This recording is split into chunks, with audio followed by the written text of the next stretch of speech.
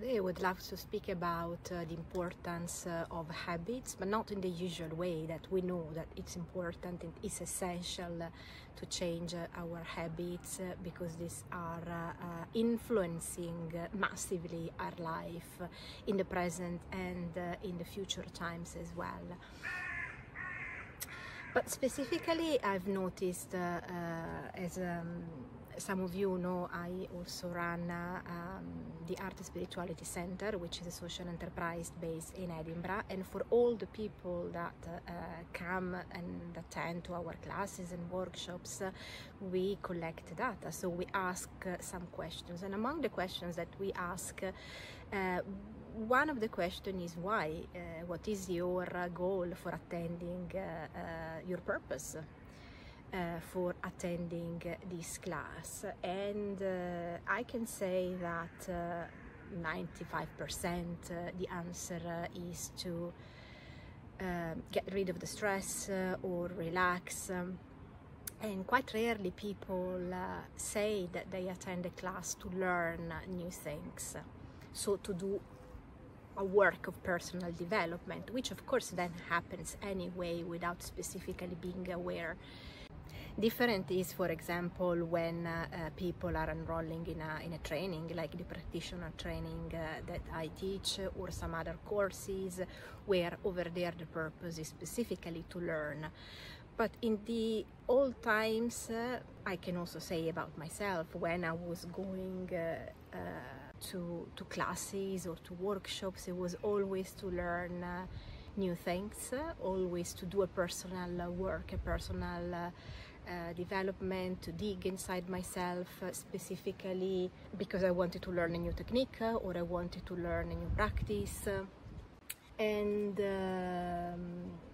nowadays things have changed. Nowadays people are more likely to be in we've got visitors here, we've got a dog, are more likely to enroll in a class because they want to forget about the busy life, the crazy life that we all have during our week.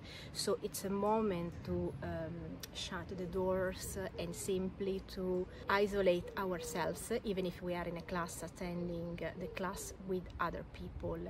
And this is, of course, because we are running too much, and I'm saying that to myself as well as a first person, because we've got too many things to do. We are masters in placing a lot of things on our plate, and this is very much connected also to the topic of practicing spirituality, or if we need to speak that in a Buddhist way, to practice the so-called Dharma, that in order to do that we need to have the favorable conditions to do it, which are, for example, primarily the needings, that our needings are satisfied, that we need to have food, we need to be warm, we need to have a house, we need to be in conditions for which we are not worried. Our main first needings are satisfied. Otherwise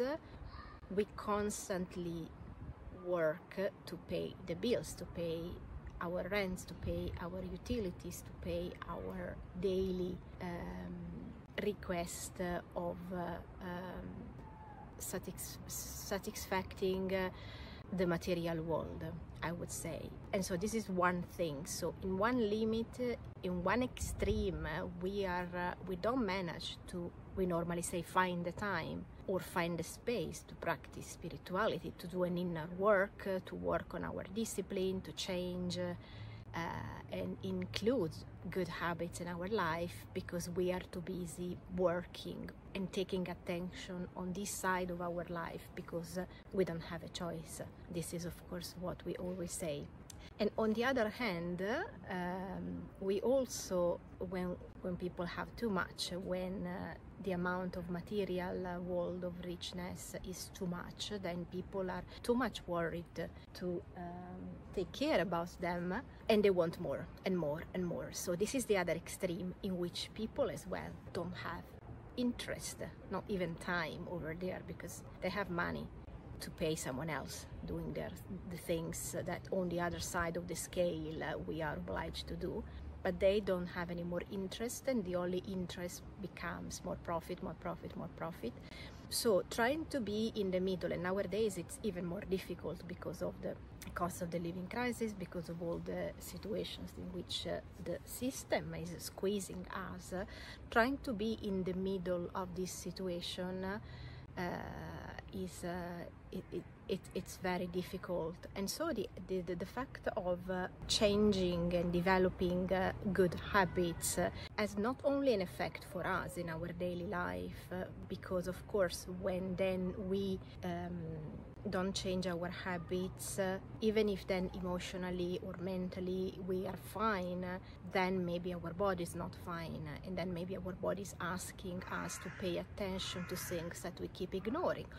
Or for some of us, mentally and emotionally, we are also not fine. So physically we are, but emotionally and mentally we are not. And in some situations, it's the three elements all together. So when we are really in a very intense case.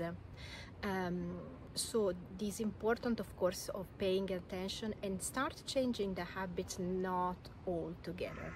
Because that's the majority of us, what we do, we start when there is the beginning of the year, the resolutions in January or after summers, we start saying, okay, I'm going to do this, I'm going to do that, and we come out with a list that is pretty much endless of an ideal perfect life with all the things that we want to do. But we know that scientifically they say that for each habit to become a habit, we need 66 days. But then we always need to start with one. And once one has been integrated in our life, then we can add a second one. Because otherwise, starting to change all the things all together is too much. It's too much.